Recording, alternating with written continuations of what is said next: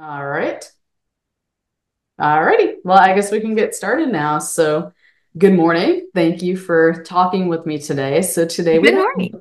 we have Emily with us, and she's actually the co-collaborator on our Western Saddle Fit certification course. So I'm really excited to talk to her today because I think we both know how important saddle fit is, and there seems to be a bit of a lack of education on Western saddle fitting.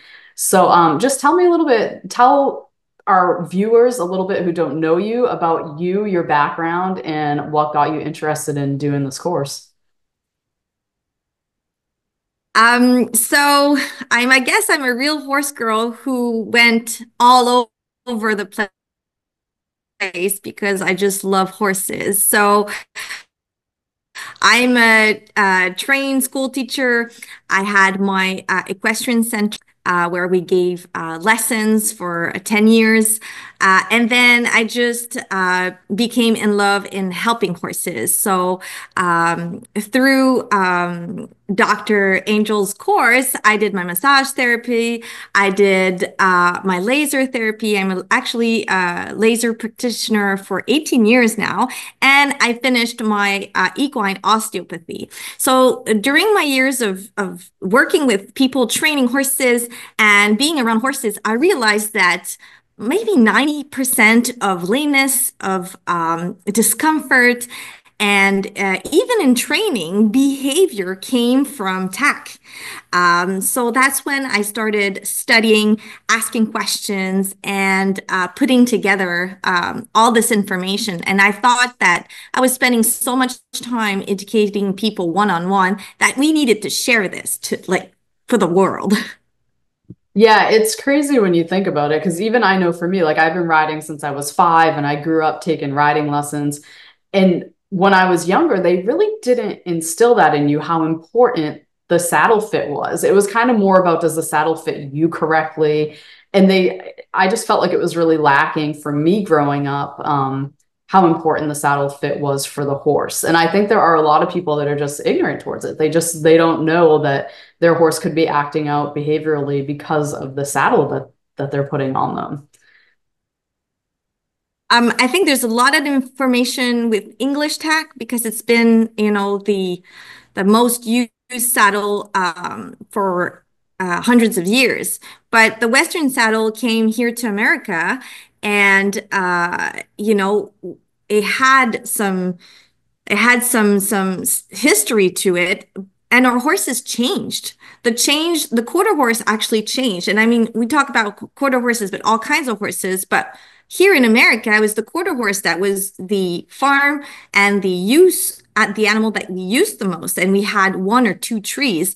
But this our horses breed completely changed in America, but the saddles didn't.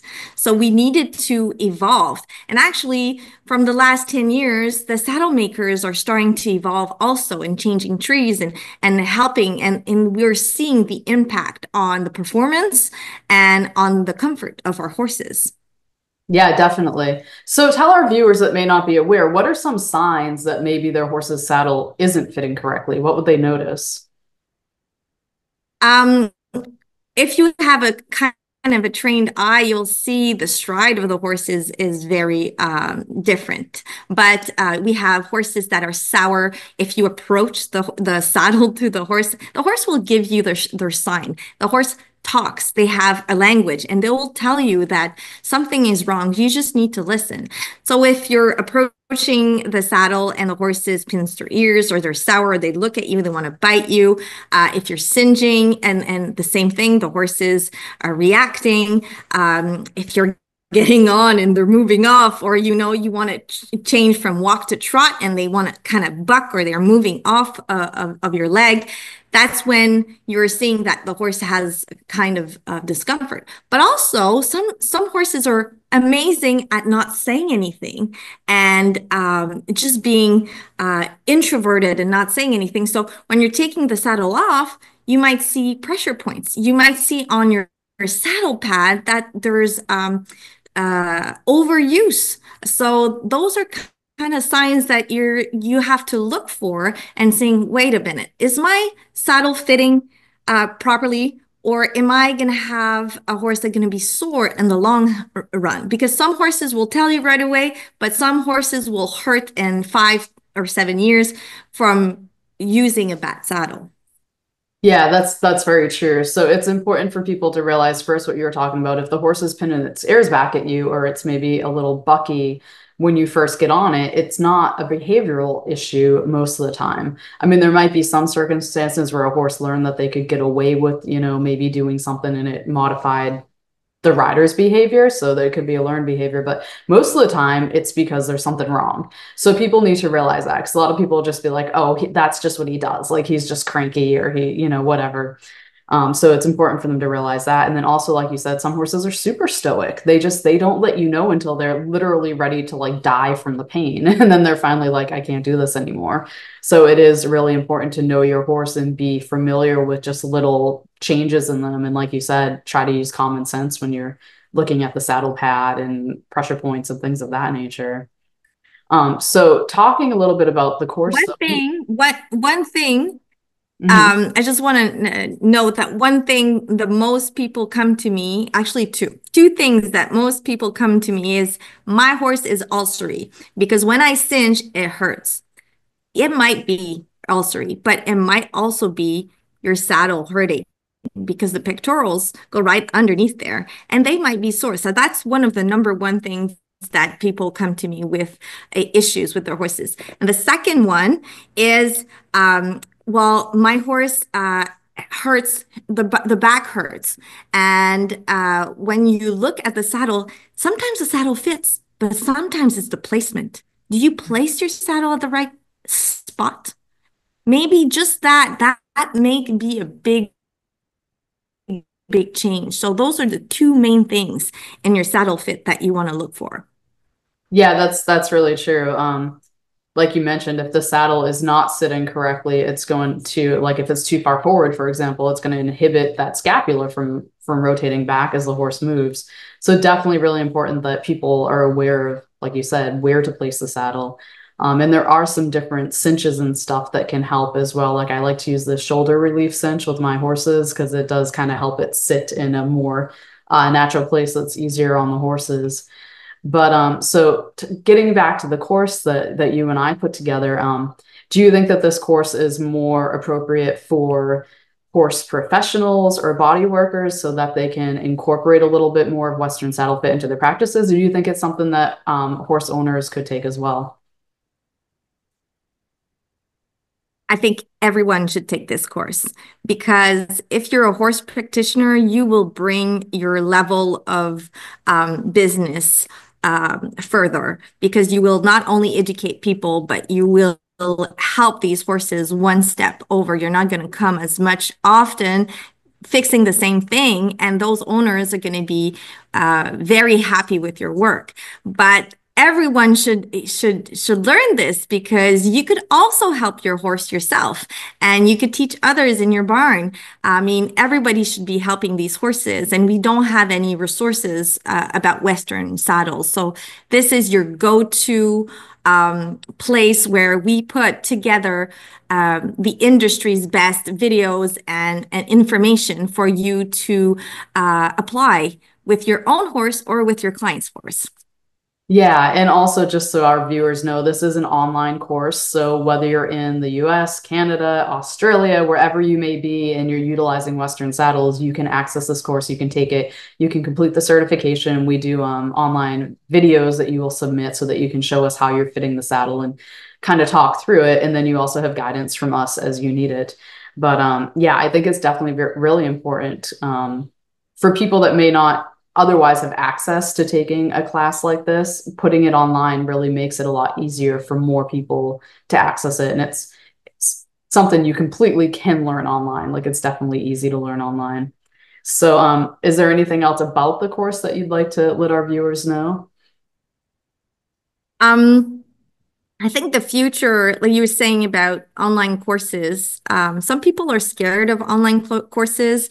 They like to be face to face and to be immersed with a teacher. But what I could say, this is the future because you could go back and look at these videos over and over again and pick on, sometimes you forget, sometimes you need to, scrutinize what you're doing. So these courses are really, we made an effort because I have a master's degrees in education. I really made an effort in breaking it down so you guys could really grasp everything and take your time learning everything, learning all the knowledge step by step. And it makes it really easy.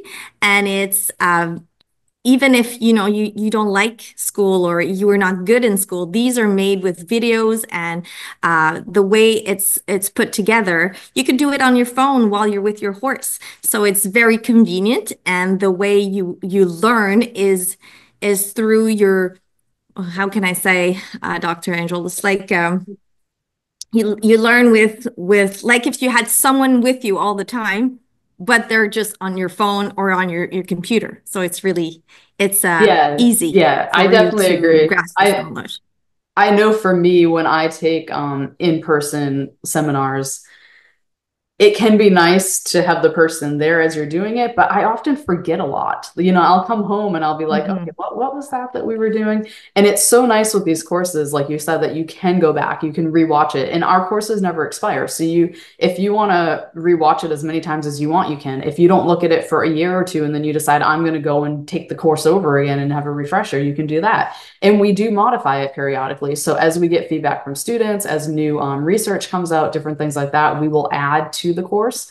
So it's definitely something that if you want to jump back in a few years later and take it again and kind of review it and see what's new, you can do that, which is really nice.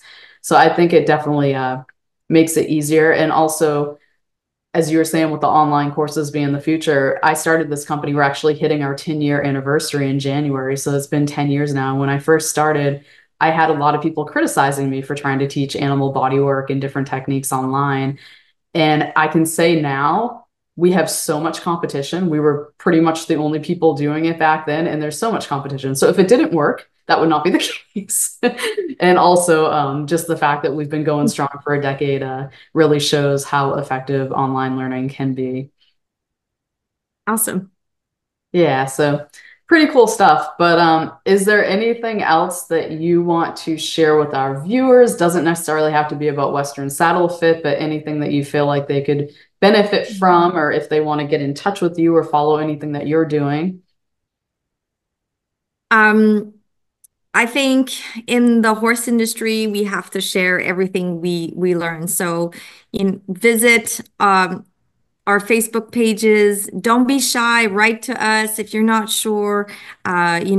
We all have busy lives at the barn, but I mean, we love sharing everything that we learn, and we don't know everything. This is what's great about these platforms, is that we continue learning. And if you guys figure out something, you come and share it to us and we'll share the world. So that's what's amazing about this platform. Yeah, and also just to note for our viewers that are watching, you are in Canada and you are bilingual. So we have had you actually translate our equine kinesiology taping course into French, and you're the TA teaching assistant for that course. So if people want to take the course in French and do their assignments in French, they're able to do so. So that's something too, if anybody's watching and they are looking for something like that in French. And at some point, depending on how many French students we get, maybe we could Yep. translate the Western saddle fit and some other things into it as well. But I just want to let people know Those will be that it, definitely something I would like to do this winter, um, is to translate the saddle fitting course in French. And yes, English, but we have a lot of people all over the world that speak different languages. And sometimes it's just fun to have both also. I like the way that you allow us to have both sites, so French and English, and we could go back and forth because sometimes it's technical and on, the world's more in French or more in English or more in Spanish, because I know you have access to other languages. So again, that's amazing. So yes, I'm planning to try to have time to translate more courses, and so we could allow all our French speakers to have even more course available. yeah, definitely. And as you were mentioning, so what she means is if you sign up for the French course, I'll also give you the English course at no additional cost, just so you can compare and contrast and go through both of them. If that's something that you want, because a lot of people, like you said, are bilingual and they may if anything, just want to take the English course so they can kind of learn some of the terminology in English, but it may be easier for them to complete the French course. And we do have actually our equine massage and kinesiology taping courses translated into Spanish as well. So if anybody wants to take the Spanish version, we have that available too. So yeah, cool stuff. And also, you come down to Ocala in the winters. So we were also thinking if anybody's interested, Yes. I'm in Florida as well. I'm in New Smyrna Beach, which is about 2 hours south of Ocala. I'm just south of Daytona Beach. So we may be able to collaborate on doing a hands-on Western saddle fit seminar here at the property. So if anybody's interested in attending that, you can reach out to us and we'll let you know as we get that set up too. That would be so exciting to, collaborate, film, and meet all you guys down there if you want to come down, and we could definitely do a great day of going through everything we learn on the course. Yeah, definitely. I think it would be a lot of fun. And I think hopefully we could get a lot of local horse owners to attend too, because we do have a lot of Western riders. We have a lot of riders in general, but we do have a lot of like barrel racers and Western riders in this area too. So I think that would be a lot of fun. But yeah, so I think that's pretty much it for the Western saddle fitting course. I do highly encourage all of you, if you're either an equine professional and you have any Western clients, or if you are a rider who rides Western, definitely worth checking out the course. And it's very affordable. We do also offer payment plan options. So definitely check it out. And we do have a free trial too. So if you want to enroll in a free trial, check out the beginning of the course, kind of see how it flows and view the format and the curriculum. That is all there for you. So thank you so much, Emilie. I appreciate your time. And hopefully I'll see you soon down here in Florida. Yes, where it's a little hotter than here because we already have our turtlenecks coming out. So Yep. I can't wait to wear my t-shirts. Yeah, I was gonna say I'm still in my summer clothes, so yeah.